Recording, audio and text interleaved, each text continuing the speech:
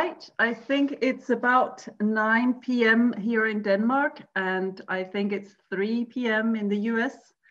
I am Malene Hegenberger, and I'm so happy to have this hour with you across the pond. I have my husband here. He's going to be the moderator. I have Leslie Cornwell here as well. And please let us know in the comments where you guys are from, what state you're from, if you're a midwife, if you're a doula, if you're a clinician. It's always fun to see where people are from. And I think we will slowly get started. I just want to say a few things first. I'm going to present this presentation. It takes about 40 minutes, and then we have plenty of time for questions afterwards. All that's been filmed in this presentation has been under informed consent. All the women have had local anesthesia. I will tell you how I administer that, but it's just so I don't say it before every video. So let's get started. And I am Malene Hegenberger. I'm trained as a nurse midwife. I have been a nurse midwife for 20 years. And I've always had a very keen interest in suturing, in the correct diagnosis and how we treat women when we suture, and how we treat women after the delivery. I think that part of delivery is very interesting. And I think there's a lot to be improved. I think it needs a lot more focus and a lot more prestige in female health, that part of labor delivery. So let's slowly begin. The challenges in the labor ward, from my perspective, is that 8 out of 10 women pre-gravidas need some kind of suturing. It can be only a couple of stitches, or it can be a really complex suture or tear. And for the patient, the procedure takes about 30 to 60 minutes in either the labor ward or in the OR, from when we open up until we start diagnosing, until we suture, until we finish. So it's actually quite a big task we have after the baby's born. And the procedure can be very unnecessarily painful for the patient or the woman. It means a lot to me that we focus on good local anesthesia, that we test that it's working, and that we don't start any suturing procedures before we have a clear communication with the woman that it's actually working. I think that's very important.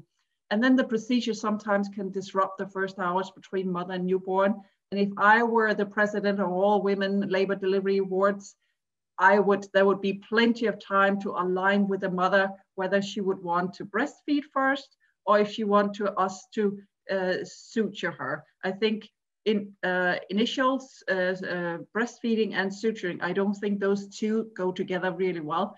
I think we have to align with her what she prefers, and then we take it from there. But I know that's a dream scenario. I know there's lots of departments out there where it's busy. They knock on the door, they want you to wrap up the things and do your paperwork so that they can have the labor room. I know all that. I'm out there myself, but it's just a dream scenario. Malene, if you want to expand on the 8 out of 10 women, there was a comment, and that was shocking to me as a statistic. Where did this data come from? Or like in the US, I guess to us that really is surprising. Those are Danish perceive it as suturing needing that much. Yeah, that's Danish data from one of our biggest university hospitals in Skype in Aarhus. And then an incorrect diagnosis or bad repair or poor repair that can actually have lifelong consequences for the patients or for the women. And then I think we have a lot of silenced women out there who actually live with a poor diagnosis or bad repair, and they don't complain. They don't go and have somebody look at it because they think it's a common part of being having delivered babies. And then for us as clinicians, the procedure is associated with really awkward working positions over an extended period of time. We work all hours of the day. We sit in really poor ergonomic situations with our less dominant hand, because we always hold the suture, the needle holder with our right hand. So it's the left arm. I'm right-handed. So it's my left arm that's being worked a lot when I'm actually very tired. And we all know that when the baby's out, the full Apgar score, then you kind of get that adrenaline kick that, this is why we're midwives. This is really the tip of the whole process. And then when we sit down to suture and diagnose, we can actually feel how tired we are in our bodies. And that is where some of the work-related injuries happen, because we're so focused on finishing the care and the procedure that we actually don't feel our shoulders and our wrists.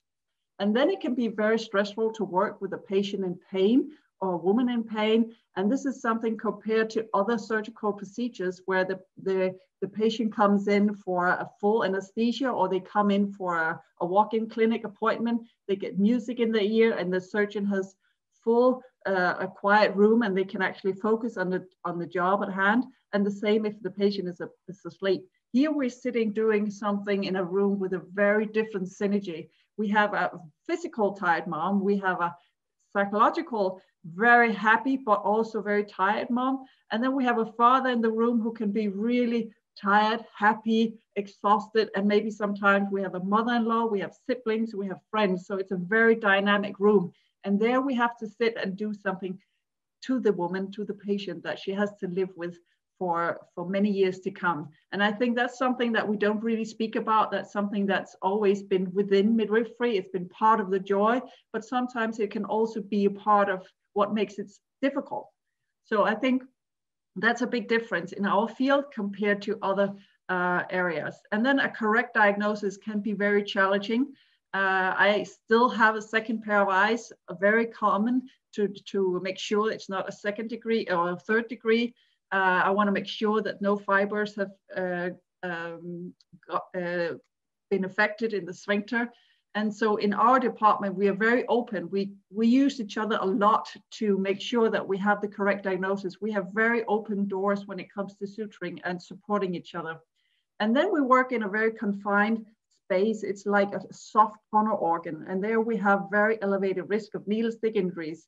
You know, it's the OR nurses and the surgeon and the midwives who are in the top 10 of needle stick injuries. And we all know how very annoying that is to have to go to the ER to fill out the papers, get the shots and the blood works and all that. So if we can avoid some needle stick injuries, I think that's really good. And then sometimes we need an assistant to hold aside so we can actually see the high vaginal tears. And I've actually just today, I've been to visit a big hospital where we did 3 suturings together, and it was 2 of them were very high vaginal tears. So it's very important that we can identify the apex of the tear. These are some of the challenges in the labor ward. If you have a complex tear, you need to support each other, you need to hold aside. And this is what really bothers me, is that we need some kind of tools to assist us in this process. And this is one of my favorite pictures. There's 3 clinicians who are standing in really bad, poor economic situations with a strain on the lower backs. I'm holding aside, that's my shoulders. The woman does not have her legs correctly in stirrups, and she's in a pain. So there's so much in this here that I would like to improve when it comes to female health. If suturing is needed. So the benefits for the solution, the Hegenberger Speculum, just a quick background. I got the idea about 15 years ago, and then I had 3 children. I kind of kept it in my mind. And then after I've been 4 years in the US, I returned to Denmark, and then I started slowly developing at home. And now here, 5 years later, we are getting out on the European market, and we hopefully will enter the US market in the summer very quickly. But these are the benefits that I needed, that I was looking for when I got the idea. I was sitting one night at 4 a.m. and I was kind of wiping, and it was so busy in the department. There was nobody to help me. And I was thinking, if only I could place something in there that would hold aside for me. So that's how I got the idea. The benefits for the patient when using the Hegenberger is that it decreases the pain during a repair, and it increases her ability to relax during repair. And now I'm sure you're all wondering how on earth I will place an instrument in a woman who's just given birth. And this is one of the biggest surprises in this whole process, is it actually is less pain. I had expected her to scream and yell and ask me to pull it out. But when it's placed, the Hegenberger Speculum, and you hold it still and you slowly let go, then there's no pain. And it holds aside the external genitals, very gently holds it aside. So I will show you that later on. And then there's a decreased suturing time. I don't have a clinical study yet. It's coming. We just got the CE certification last year. So now we're working into the clinical studies. I know there's a lot going on in the UK, so we're very excited. But I can tell from my own experience that whether you are closing the vaginal floor in 1 layer or in 2 layers, that's where you save a lot of time, especially the high vaginal tears. That's where you save time. And then you can, the mother and the baby can quicker get reunited. The perineal body, when closing that, that's not where you save time, but it's definitely in the vaginal floor. And then you have a more correct diagnosis because you can see the layers. You can actually pull up the septum and you can see if there's a septum defect. You can see the different structures in your hair. And when you're looking for the sphincter, you don't have to use your hands to hold aside. You actually have a clear view all down through the perineal body. And this is what I wanted. I wanted to make an instrument that was fit for the female pelvis, that would hold aside the labia and that would sit by itself. Everything else we have is basically from way generations back, and it always needs an assistant, and it's not made for a vagina. It's made like a 90-degree angle speculum, most of them, or there's some kind of locking mechanism that's in our way. I wanted an instrument that could sit by itself, that kept the whole perineal body clear of instruments or locking mechanism, and something that I could use for myself as a midwife. So for the clinicians, it gives us the ability to see the vaginal tear during the suturing. That means you don't have to separate and go in and re-find your tear. You can actually suture while you're seeing your tear. And then we can use correct suturing technique. And with that, I mean using a needle holder and a forceps. Midwives, we have been trained over generations to take care of the whole delivery by ourselves, and that includes the suturing by ourselves. We don't have an assistant, and that's why through generations we have learned to go in and take the needle with our fingers. I think it's time to step up midwifery when it comes to suturing. It's time to refine our surgical techniques so we actually do not touch that needle with our fingers. We actually suture with a correct suturing technique. And then there's improved suturing technique. And that means, with that, I mean, if you have, let's say you have a lateral tear at 7 o'clock, you put in the speculum to the side, and then sometimes you need to pull up some tissue from the floor, and sometimes you need to pull down some tissue from the wall to meet out ends. And here you can actually see it while you're doing it. And with that, I mean that we improved our suturing technique as well. Then, of course, there's a decreased risk of needle stick injuries. And then my biggest thing is improved learning situations for inexperienced doctors and midwives. I think it's so important that we get the new midwives, the young OB-GYNs off a really good start, because they're going to suture hundreds, if not thousands of women. So if they learn to diagnose well, they learn to suture well from the beginning during the training and during the first years, then we're into a really big improvement when it comes to female health. I think it needs a lot more prestige and a lot more focus. It's not just something you wrap up in my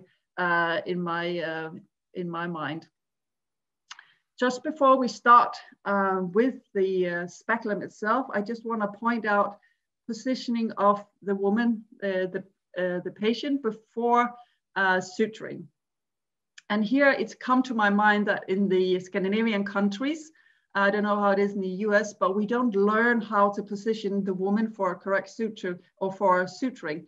9 out of 10 times when I visit a department, then the woman is kind of in, she's sometimes, if she delivered in the labor bed, she's still in that position. If she's been on the side, or if she's been in the bathtub or on the floor, then we put her in the bed and then she's lying holding her legs herself. Or if there's no doubt that she needs suturing, then it's in my opinion that she needs to have a proper position so that you can actually see all 3 openings. You can see the urethra, the vagina, and the anus. And that's very important. Every good suturing starts with a good position. So here are just my 4 tips. So the first one is bottom all the way out to the edge of the bed. We all do that, most countries on a global level. Here, correct positioning before with the knees. This is where I see most midwives, they struggle. You have to use the stirrup correctly and in your favor and in the favor of your the birthing person or the woman. So I think getting those stirrups to get the knees to point out, that's really, really key. And then most cases, the women are sitting up.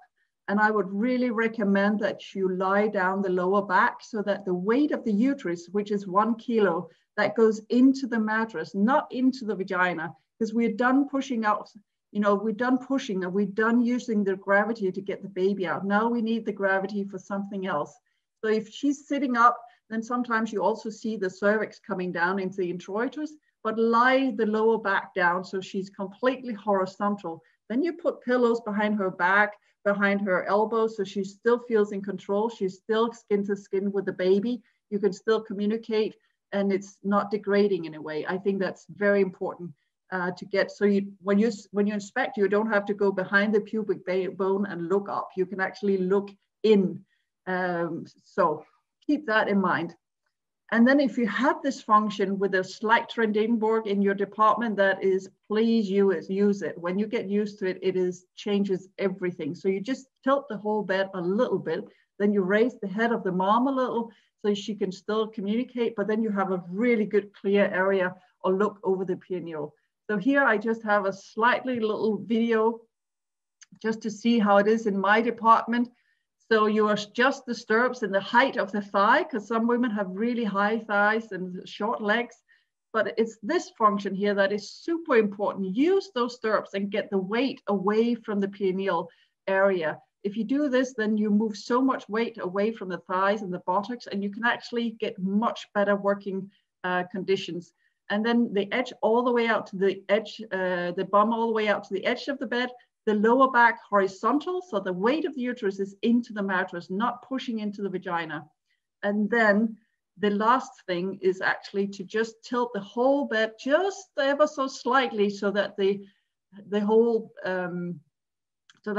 pelvis is tilted towards you, you know, and then you raise the head of the mom a little so she's still comfortable with her baby. But it changes everything. So use this in your favor. It always takes longer to suture than you think. Here we have a clinic in Copenhagen. It's not a home birth. It's a clinic setting, which is really nice. Here they have a queen size bed, and here they've made some stirrups in case the woman needs suturing. She can actually stay in her queen size bed, and you can actually still protect your back and your shoulders, and you can see well. And it keeps the clinical setting or the nice feeling stays there. Here we made it as a home birth setting. I delivered my babies at home as well, 1.5. The second one didn't want to come out, but you know, to go through your house before a home birth to say, if you do need suturing, or if you have a bleeding artery or something from and I need to help you, I need to suture and make sure that you're okay, where is a good place in this house to actually do that? And here we have a normal size bed. We took 2 bar stools, put some pillows up, so she has her legs up as if they were in stirrups so that her pelvic floor is relaxed. And then I taken a big a big tray, and I actually just padded it with some absorbable material. I put that under her pelvis, so you kind of lift it out of the mattress, and then a blanket under her lower back so that she's lifted up. And then I also have the tray for my instruments. So this is a way to work at home so that you sit well and you can suture and see well, and at the same time it's in her house. This is on a futon mattress, so it's almost down on the floor. And here we just see we've taken 2 chairs and we padded them differently. One is very padded if she has high legs, and the other one is not so padded if she has low legs. So it's just a way to make it work for everyone. And they need I remember when I delivered, my midwife was on the floor and I was in a futon bed holding my own legs, and that did not feel really well for either of us. So it's something I think to consider. Here we have, now we will start to show how the speculum works. This is a 2nd degree tear in a premigravida. She's had a pudendal block. Transcutaneous pudendal block is something we use a lot in Europe. Oh, no, sorry, in Scandinavia. It's where you go through the buttocks with the needle, and then she's had lidocaine gel on a gauze. and then I take down the legs, and then I leave her for 10 minutes. And then after 10 minutes, I actually place the woman in the position that I did before. And then I test my local anesthesia with a forceps, and so that the woman knows that it actually works. And then you can place the speculum. So in this video here, I have placed an episiotomy tampon inside the speculum. I sometimes do that if it's not a high vaginal tear, but this very, very up to the single person, the single clinician. So you separate the labia a little bit, and then you place the speculum towards the vaginal floor, and then you follow the vaginal floor, and then you go all the way in until the circles of the speculum is at the level of the labia. Then you leave it and you ask her to relax. You hold it still for a couple of seconds so that the woman can follow you. And then when it's placed, you slowly let go. The woman has just delivered a baby, so if she want to push this out, she could do it. And then you adjust the sides so that you see the edges of the wound. And then now you're ready to suture. So it's painful for the patient or for the woman to have it placed. That takes about 10, 12 seconds. And it's also painful to be removed. But when it sits during your suturing, it should not be painful. If it's painful, it's because she has an extended bladder. She doesn't have good, well-working local anesthesia, or if her position is not correctly, so that you're kind of pushing it wrongly, and you're just kind of pushing up the uterus. And when you let go of the speculum, then the uterus slides down again and the speculum comes out. So those are the things you can check into if you find that the speculum is sliding out. Here we have a lateral tear. It could look like an episiotomy. It's not really. We have a very low episiotomy rate in Denmark. I think it's about 4%. This is a lateral tear, but the trick is that you place the speculum as you turn it to where you need to suture. You can see here that I turn it a little bit. See, it go in sideways. And then beside that, it's exactly the same thing. You go slowly in the whole way until the circles are at the side of the labia. Then you ask her to relax. And when she's relaxed, you slowly let go. And now you'll see that the speculum slides out a little. It kind of locks itself behind the pubic bone, and that's how it sits by itself. And then you adjust it a little. If it slides out, then you do the things I said before. You reposition the woman. You make sure that she doesn't have a full bladder, local anesthesia, and then you can also place an episiotomy tampon that kind of creates a vacuum in the far back. Here we have a very lateral tear. And you see I turn the speculum all the way up on the side, and you slowly place it exactly the same way. Hold it still a little bit and have her relaxed. This woman here was very relaxed. She had a really well working epidural, so we didn't hold it still for that long. And then after that, the tear was not as high as we thought it was. So we decided to place an episiotomy tampon. And there you have to take the big ones, not the small ones. So you kind of hold on to the speculum, and then you kind of roll it in with your index finger slowly and gently until it's in the far end of the speculum. And then you place the string to the side, and then you have a very dry area, and takes the bleeding from the uterus. And you can go and address the top of the tear. So this is a picture of how we do it now and how we've done it for generations. We go in, we find the apex of the tear, we pull down and push out to the side. And this is a lot of strain on our left hands, or depending on what hand you are suturing with. The hand that holds the side is under a lot of stress. Your wrist, your fingers, your elbow, and your shoulder is very prone to work-related injuries if you do this a lot for many years. And the next picture is actually the same patient, same woman with the speculum in place. So here we have placed the speculum with a episiotomy tampon, and this is a newly qualified midwife, and she's being trained or she's being supervised. And here she's identifying the musculus transverse. That means she finds the muscle, she pulls in it, and she feels, she palpates on the skin that it's actually the muscle that she's pulling before she starts to suture. And the supervisor or the senior midwife can sit next to the student or the young midwife, and it's such a different way to train, to educate these future midwives. It's much less stressful, much less pain for the patient, the woman. And I, as a supervisor, can sit, and I sit really well, and I can chit chat with the parents. I can tell her that what she's doing is really well. And the focus is on the training, and the focus is on that the woman who's being sutured is comfortable. And that means that the stress on the student, the stress on the young doctor or the young midwife decreases a lot. Because if I were to stand and hold aside, it would only be 11 minutes. Then I would start, my non-verbal language would be like, come on, be done, because I can't stand here forever. And here it's very different. The focus is on, what are we doing? What do you see? What kind of suturing material are you using?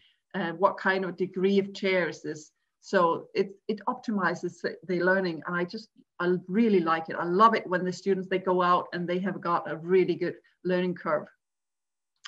This is a continuous suture in the vagina. This is an episiotomy. And this is just one layer of closing the mucosa. And you can see how we can use the correct suturing technique. There's no traffic in and out. There's no separating with our hands. That's much less manipulation of the genitals. And the woman is very relaxed, and she can actually enjoy her baby. I think she's actually on the phone as we are suturing here. So some of the senior midwives, they say, well, the tear looks so much bigger. It's so much more open. Yes, it is, but we have never seen anything else besides an episiotomy or tear that falls together in between each stitch. And I can tell you, it's all about habits. If you know your anatomy, you know where the mucosa is, you know where the hymen is, you know where the muscles is, where to identify it, then it's just a different way of seeing seeing the tear. So getting used to the speculum is very easy, I can tell you that. So here we're closing in one layer all the way out to the hymen ring, and then we tie a knot there. And remember, this is not a suturing course. This is to demonstrate how we use the speculum. So I don't want to confuse the different departments out there. But this is how we do it in Scandinavia. We suture the vaginal floor all the way out to the hymen ring, and then we tie a knot there, and then we focus on the perineal body. The vaginal floor, we do continuous sutures, and then we do the transverse and the bulbocavernosus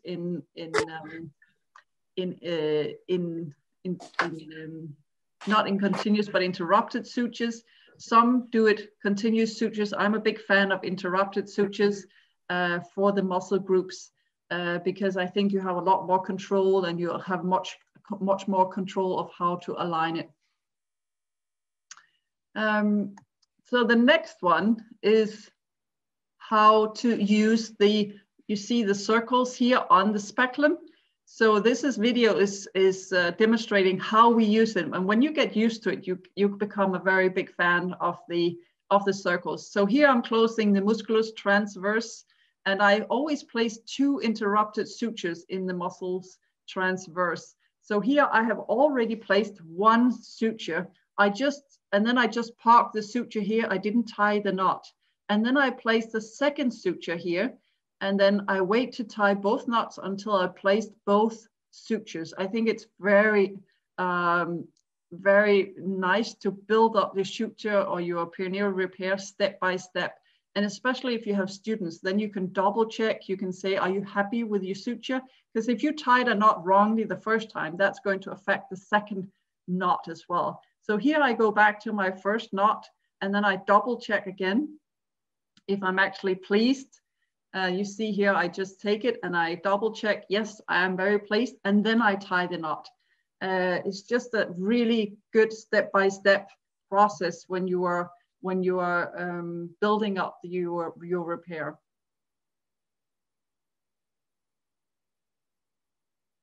And if you are a student, it's much less stressful. I always tell the students, wait, don't tie your knots. You know, there's no stress with those knots. Wait until you're sure. If you're not sure, you just, all you do is you pull it through and you place it again.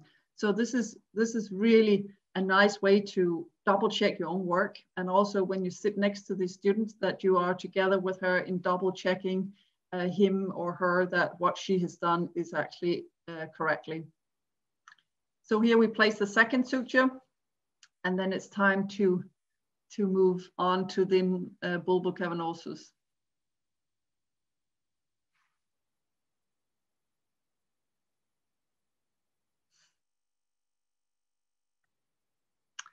Here we're closing the bulbal cavernosus. We already placed one suture. It's just to shorten this presentation down so you don't see everything, but you see how well the tear lines really well, even though the speculum is in. I leave the speculum in for 8 out of 10 suturings, and then the last, sometimes I just take it out if it seems to stress a lot on the tissue, or if it gets too tight. But in most cases, I leave it in. And I can hear I'm speaking on this video. So it's the tear will close very nicely. She's just giving birth. So on a cellular level, these cells have really been stretched. I once heard that they give like 200 times themselves when the baby's born, and then they kind of go together again. One of our leading physiotherapists in Denmark is very knowledgeable about this. So there's plenty of tissue to work with straight after delivery, of course. Here we're closing the skin, and it's just, I just really emphasize to my students and in my department that we do a really precise, fine job here. You know, when they have a cesarean section, they come out with this really neat little scar on their belly. And here, this skin is so sensitive to the woman. This is where she's going to have her intimacy life. This is where she's going to wear underwear. She's going to look at herself. And I think we really need to do a really nice job to finish this closing of the skin all the way into the hymen ring. So it's just to kind of give you a picture of that. You can still leave the speculum in even when you're closing the skin. This is just a continuous intracutaneous suturing technique. And it's so nice to use a forceps because you can pull out the skin where you want to pull the needle through, so you have full control over your needle and how much tissue you get on each placement. And this is the woman before and after, and you can see over here, I don't know the story, but for some reason she came into the department and she had an episiotomy in this side here, and this is a previous episiotomy that she had. It must have been in a different country, because in Denmark, for some reason, we always place it here, and in some other countries, they place it here. But you can see the little knots and the folds in her skin from the previous episiotomy. And this is from the new one. And I think it's nice that we have focused on this, that we inspect the women after delivery. I think it's 15% of episiotomies where the suture is not good enough. Where it actually disrupts, especially there's a recent study here in Denmark that it's at least 15% in the obese patients where the episiotomy sutures, they dissolve way too quickly. So a good follow-up on women after suturing is really important in my, a lot more focus on that. This is a tiny little tear, and this is any old midwife or doctor would say, I can do this, with my left hand. But if you're going to have the speculum in your department, I always encourage people to start with really easy tears. Do it when you have students or young midwives. Then the senior midwife gets familiar with the speculum. So that's the focus for the old midwife or the senior midwives. And then the student can do the tears. In some departments, they get the speculum and then they keep them for the really, really complex tears. And then they get confused because it's a new thing. And it's exactly the same like learning everything else. You're placing an IV in an 80-year-old male who needs fluids, or you start with somebody with good veins, or if you learn to place a vacuum, you start with a very just a simple vacuum, or if you start with anything, you start in the simple end of the category, and then you work your way up. And that's the same with speculum and the tears. So this is a very simple second degree tear. And you can ask the student or the young midwife, tell me what you see. What do you see? What kind of suture are you going to use? And where are you going to start? And how are you going to approach this? So the focus is on the learning. And I can sit next to her. My back is straight. My shoulders are not in strain. And it just optimizes how we learn and how we look at suturing. So I really like that, that the midwife students, the young doctors, they leave the room with that feeling of accomplishment and understanding.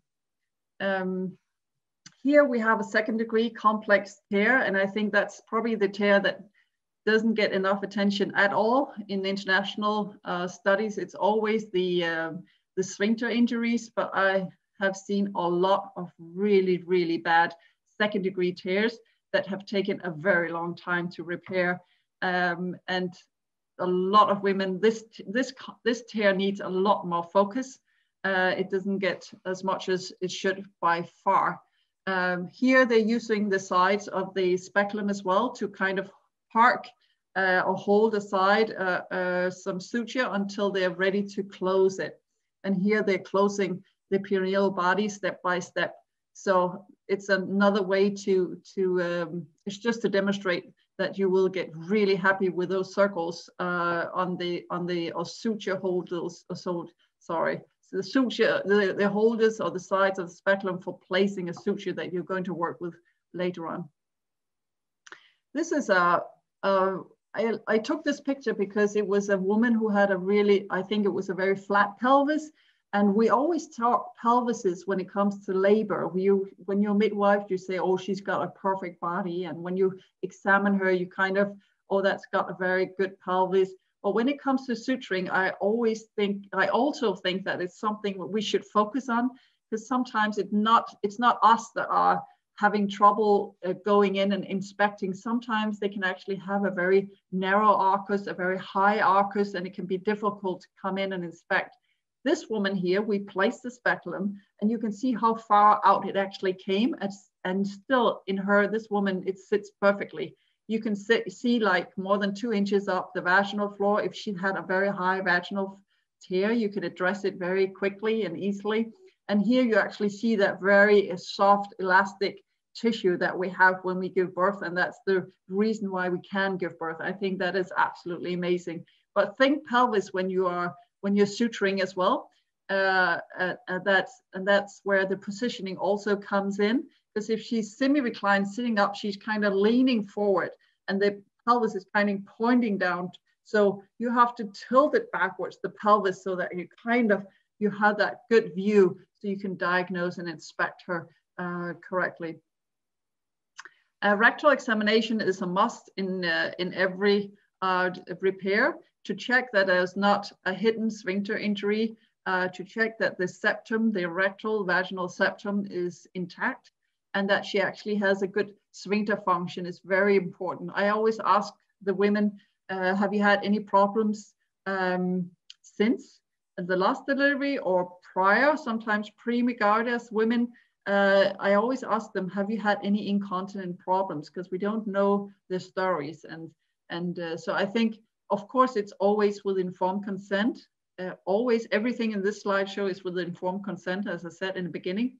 And it's just to make sure that you have a full and clear inspection of the full sphincter, that it's intact, and before you start closing up too soon.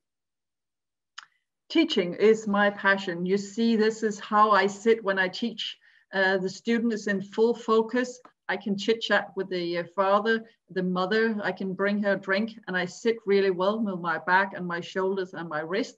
And the focus is learning. The focus is not my non-verbal language when I get frustrated that the student is too slow, that the student is insecure on her knots. The focus is that she's going to do a really good suturing and she's going to learn it. Sometimes we focus on only the vaginal floor. Sometimes we focus on only the bulbar cavernosus, or you take one or two things and then I finish up. Depends on what time of day it is, how far is she in her training. Maybe it's a young doctor as well. So you kind of talk before you start what would be a good approach to this. Also depends on the woman, of course. You don't want to stretch this too long, but it's a good way to, it's the only way we can learn. So it should be done in a respectful way with informed consent, and it should be in a respectful way of the students as well.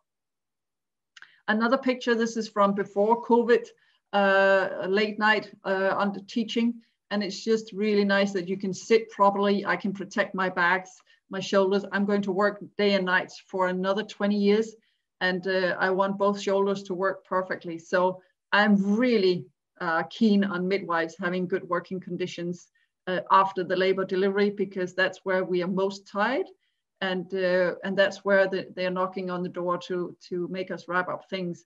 And that's where I put my foot down and say, this has to be done in a proper way with me sitting in a proper position. So think about that as well. This is a very, this is an obese patient. She's 145 kilos. I think that's 22 stones. I don't know what that is in the US. She's a very large woman. And here, positioning is, as with any other, is also key. The knees has to go way back. If she has an epidural, protect your arms, your shoulders, for when she's, if she doesn't have that much movement in her legs, I can't control them. And then you tilt her up a little bit. That's really important in this patient category. And then you lift the upper back a little so that she can still breathe.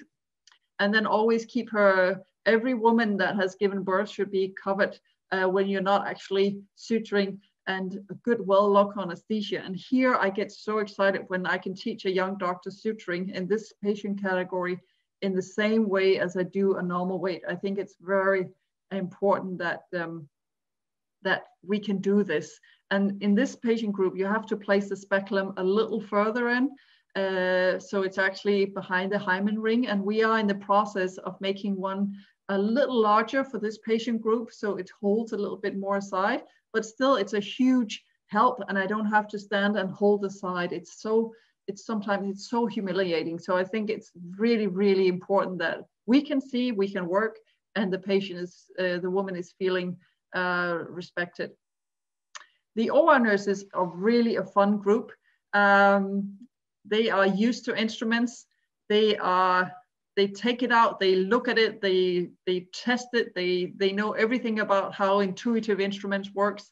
And I used to be an OR nurse as well for a short time, and I know exactly what it feels like to hold a speculum and supporting the doctor, and at the same time you have to count sponges and bleeding and all that. So for them it's really nice. They can place in the speculum and they can do what they're actually supposed to do. Here we have a 3rd C degree sphincter. And it's exactly the same thing when we educate the young doctors. You place in the speculum, the young doctor and the senior doctor can see the same thing. I think that's very important, that the young doctor is not holding aside for the senior doctor. Here they can discuss, where did that sphincter disappear to and how do you pull it out again? I think it's super important. And this is something that the woman is going to live with for the rest of her life. So it's very important that we teach well. This is just a still picture. And here we have a very unlucky young woman who had a 3rd degree tear, and then she had an episiotomy. She was taken to the OR, of course, and then she had a full anesthesia. And here you can see we placed in the speculum straight in, and the surgeon, he is closing the sphincter first. And in the second picture here, we have closed the sphincter. You see it in here. In there, then we take out the speculum and then we focus on the episiotomy. So you see that we have actually turned the speculum a little bit, and now they can address the episiotomy. So one thing at the time with the speculum. You can't put the speculum in and then expect to see everything. So one thing at a time, that's really key. So this is the episiotomy that they're closing in the OR. So it makes it very easy to go to the apex and place your starting knot, and then you work your way forward to the hymen ring. Sorry about the video, the camera. You never know when you have these tears. So sometimes it's an OR nurse or somebody who you ask to hold the camera. So this is a little bit shaky. And here we have, it's the same tear and they're almost done. So they're closing the hymen ring here, and then they're going to finish with the bulbo cavernosus and then the skin in the final. But it's just to see that they have turned the speculum ever so slightly so that it keeps being in the tear, or the sutured areas keep being in the middle of the speculum in the focus area. And here you have the woman before and after. So she's still a little bit swollen, you can see, but her anatomy is very aligned. And she was admitted for 3 days, and then she came in on the 10th day. We checked her again there, and then after 3 months again. And when she came in on the 10th day, we just removed this knot here because that really, really was painful. And then she was follow up after 3 months, and she's continent. So this is really one of the good stories. She was continent, she was happy, she was a new woman, but she was in a lot of, she had some really difficult days. She was so traumatized by this. She never thought that this could happen to her, but she is back, and she's doing really well. So now we almost at the end. I just have three movies, little videos on how to remove the speculum. To remove the speculum, it's the same as placing it. It takes about 10 to 15 seconds. It's painful because you are manipulating with the cervix and uterus, and especially the last part of removing the speculum. But still, when doing your suturing, it should not be painful. So here you see, let me just show you one thing. It's important that when you remove it, you get your finger on top of the speculum on this part here. There's some ridges here.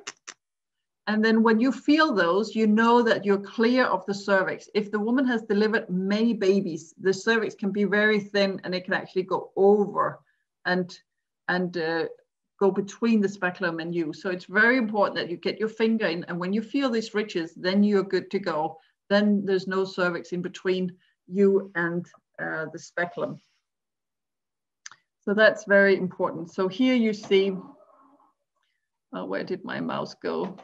There you are. So here you see how I place the finger on the top. Oh, my printer is just starting to print something, I'm sorry. Then you push down on the speculum a little so it disengages from behind the pubic bone. Then you gather the sides of the speculum. Then you hold on to the sutured area, and then you pull down and push out. That's it. A little coagulated blood has gathered. So this is not pleasant, but the whole suturing process should be a much better experience for the woman. Here you have another one, and it's the same thing. You see, I take my index finger, I push in the speculum a little bit so it disengages from behind the pubic bone so I can get the finger on top of the speculum. Then I gather the sides like that, hold on to the sutured area, push down and pull out. That's it. And then the last video. This is a 2nd degree tear. So it's the same thing. This has got an episiotomy tampon. You push in the speculum a little bit so it disengages from behind the pubic bone. Then you get your finger on top of the speculum. That's it. So gather the sides, and then you hold on to the sutured area, and then you pull out. That's it. All right, folks. That was my introduction. Thank you everyone for taking your time and to listen to this.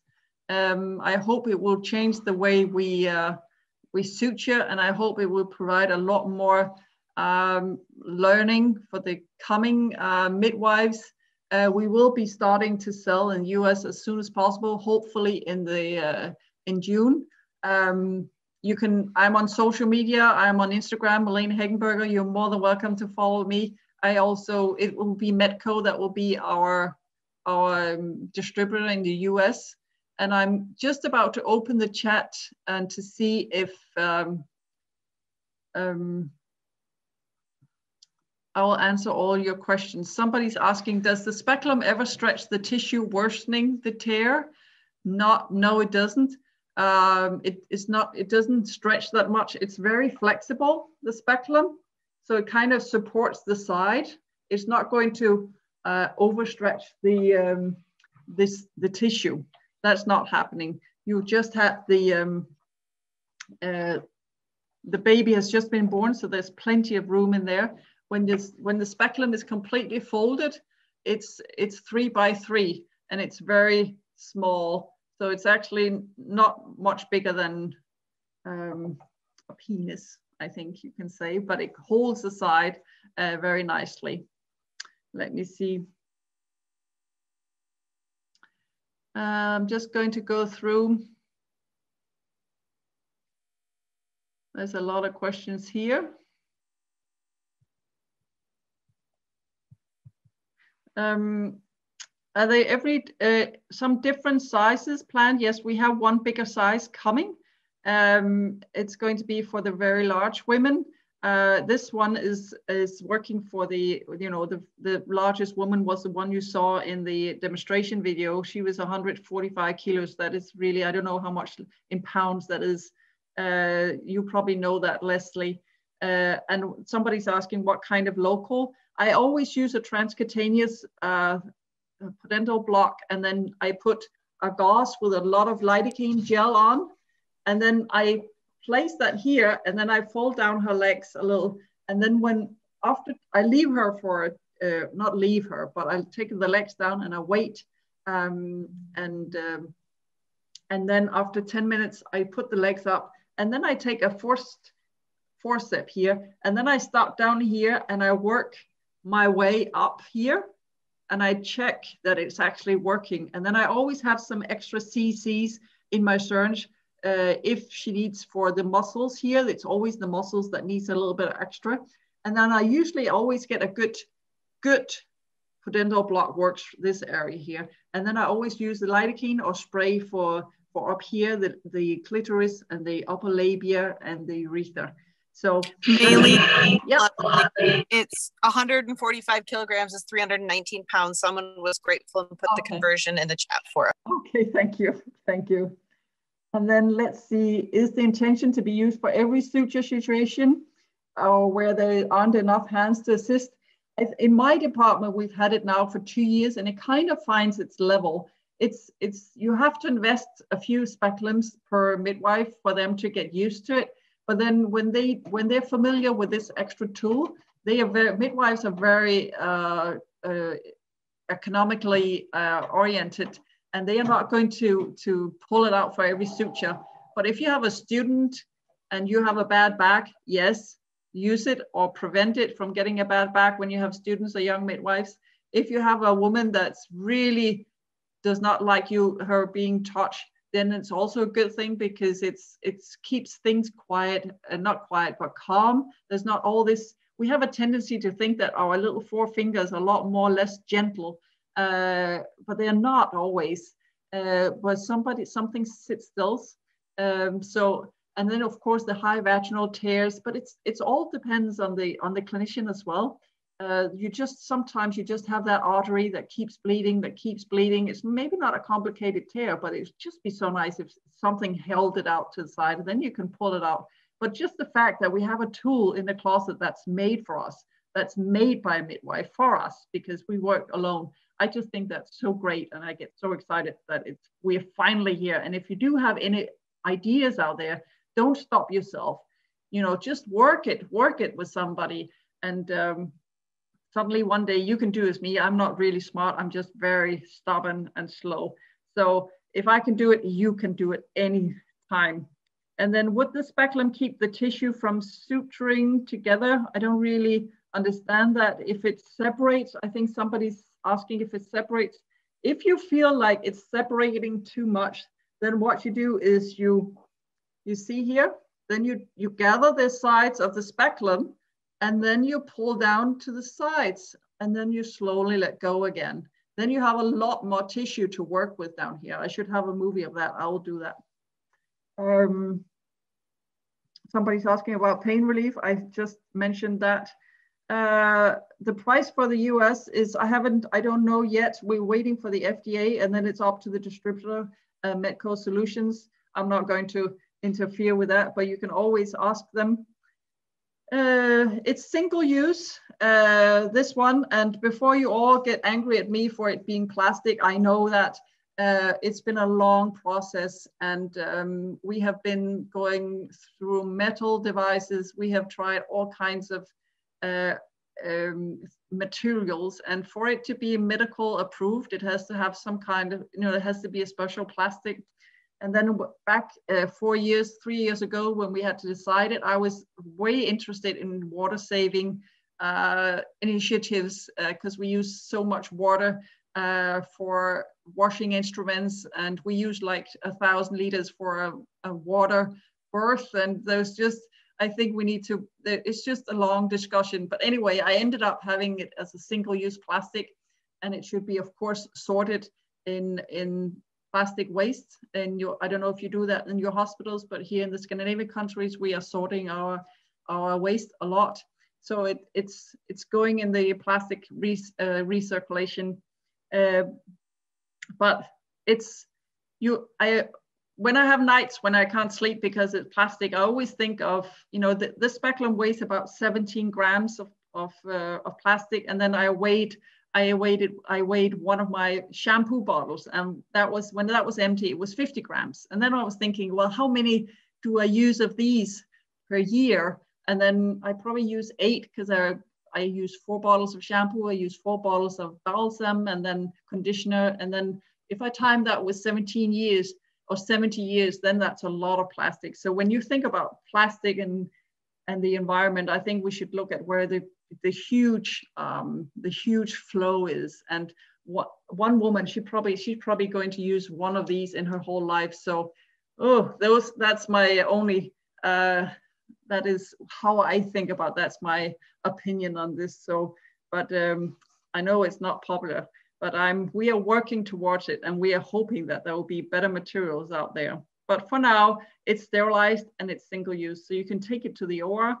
You can keep it in your bag for home deliveries.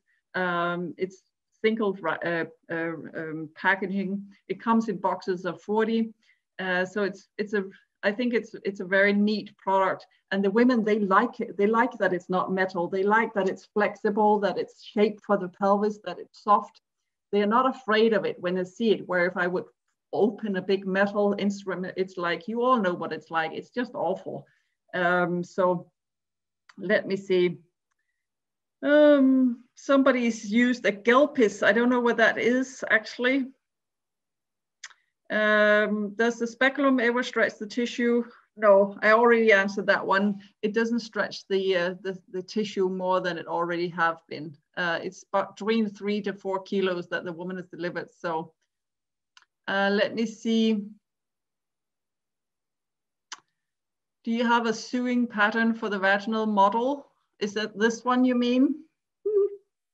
No, that's GynZone.com that sells it. GynZone is the company that we use as our clinical or our guide, our clinical guides here in Scandinavia. They sell e-learning. It's a very good platform, GynZone.com. That's really good. That's what we all use in Scandinavia. We kind of align all midwives, all clinicians in what's the best practice, how to suture.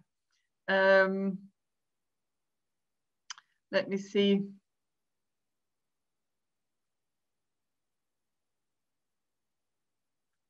If there's any more questions. GynZone.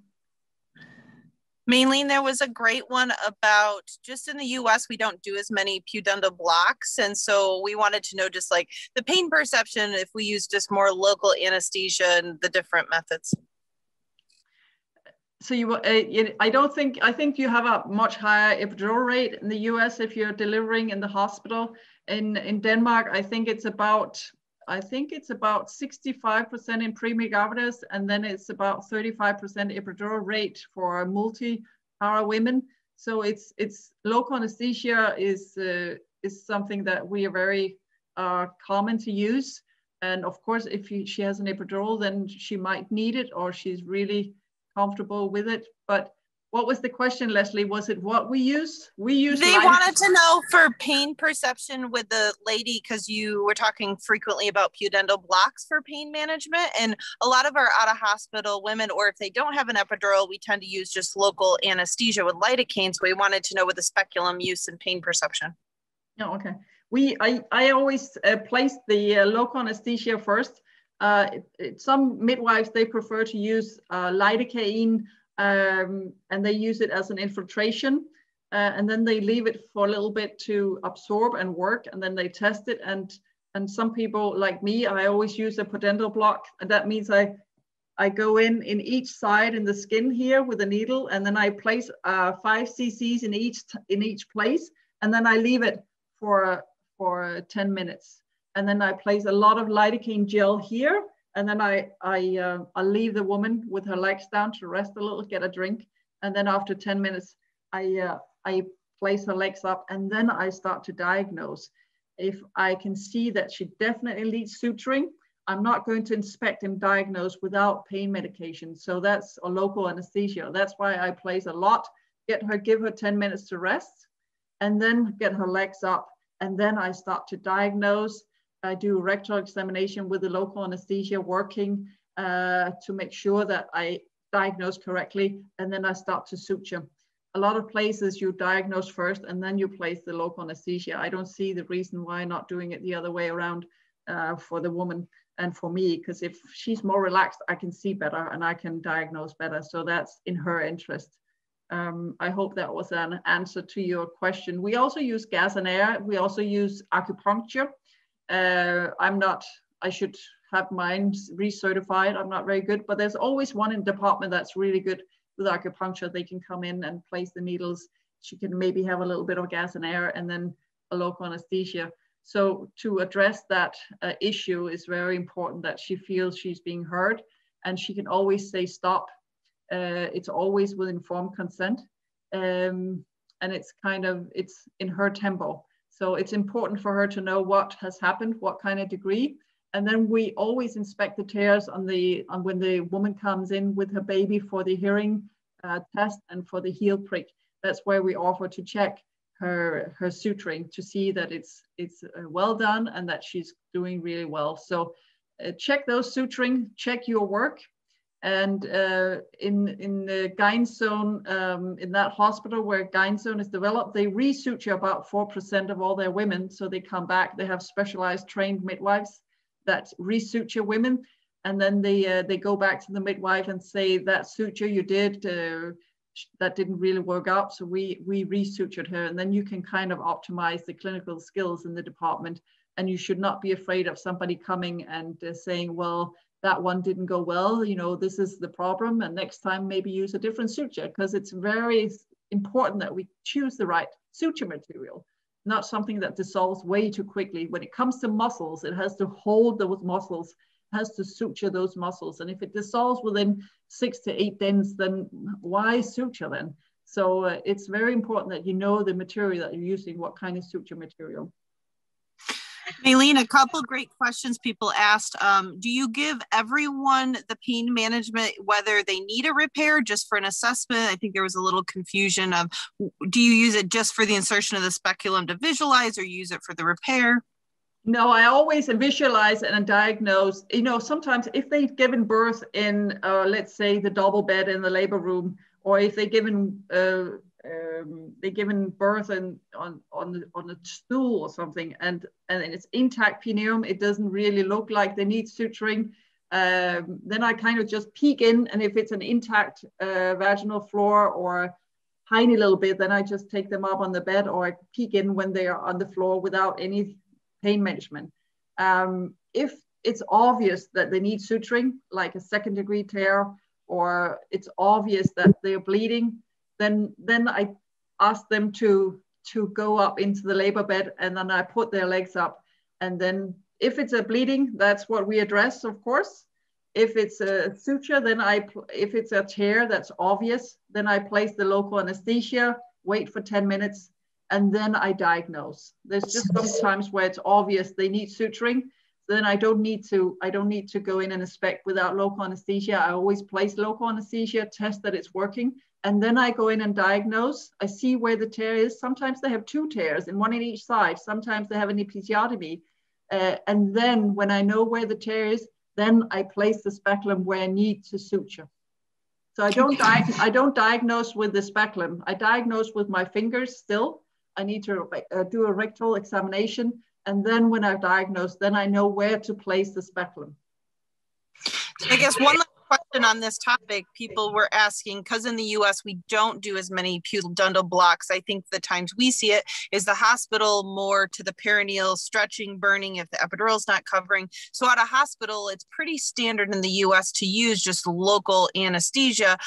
So I would love just to have more of a discussion of like the cultural ways of doing pain management and with the speculum and repairs, the patient's perception. So that's something we can definitely I think you have a lot more epidural, and I think the women with epidurals, they have a tendency to have less pain when the speculum is being placed, and then you probably use lidocaine or gel or a little bit of infiltration in the US, but they still have that really well working epidural. So I'm sure some midwives turns it off when they need pushing, when they start to push. I don't know if you do that, but I know from my experience in the US that you have really well-working epidurals in the US. You're really good at that. So I think actually that will be a benefit in placing the speculum. I think the women will have much less pain in the US. But there's also I think it's a lot of mainly the ladies that are on this, because of my following tends to be more independent, private business owning midwives tend to be that out of hospital birth center setting. So yeah, I think you and I can have some great discussions of like, is there a better way? How much, what is the dosage to do local, or is it recommended with a Hegenberger speculum to do a pudendal block to help with their discomfort? Yeah. So I think those are great discussions to have in the future. One question that's been asked a couple times, they wanted to clarify, is the Hegenberger speculum used just for suturing, or can it be used to visualize the cervix or like a procedure such as a pap smear? No, not yet. It's definitely in our agenda, because there's like there's probably like 200 speculums to inspect the cervix. I went through 1,800 speculums when I did the development of this, and there's so many of those that are for inspecting the cervix, for placing IUDs, for GYN procedures. And I wanted to make something that was specifically for postpartum tears. There's not much out there for postpartum tears. And that was my key. I want to make this a lot more precise. I want to have a lot more focus. So I wanted to make an instrument where I can see everything but the cervix. And of course, if you have a cervix tear, the woman needs to go to the OR. You need to suture that and to stop the bleeding. But for many, many, many women, it is the tear is the focus. And so this speculum is actually pushing up the cervix a little bit so you can see much higher in the vaginal floor. And that's what it's made for. It's made to sit by itself, pushing away the cervix so you can see the vaginal floor, and you can't see the cervix through this for GYN procedures. That's not what it's made for. It's made for specifically for us as midwives for postpartum suturings.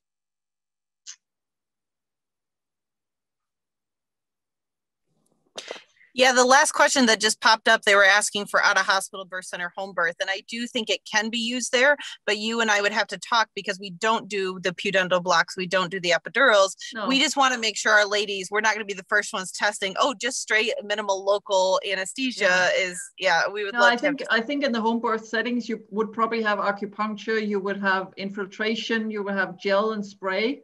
And for most, that you can get a very long, far away. You could get a lot of good, well-working local anesthesia with that. Some women are so good at relaxing in a home birth setting that you can place it with very little. As I said before, when the speculum is sitting still, it should not be painful. And we did in Oslo, we did have a labor clinic where it was like a home birth setting. They didn't have a lot of things to work with, and there we placed it on a para 3, 4-time mom, and she was very relaxed and she knew what we were doing, and as soon as it was in and she was lying in the bed holding her legs, then she was comfortable. So it's also about the patient, and you can get very far with spray and gel and infiltration, I think. But the main thing for me is that she is informed, she's giving consent, and that she can tolerate the suturing, that it becomes a good experience, and that you can work and do what you're supposed to do in her favor. So. Did you see any other questions, Malene, on the list that Eric printed? Because I'm just looking through the chat, and I think we covered everything. Yeah, no, I don't see anything here. I hope that you've seen something new, that you might have learned something new, and I wanted to thank everyone for taking the time to sit and listen to this Dane across the pond. It's getting dark here.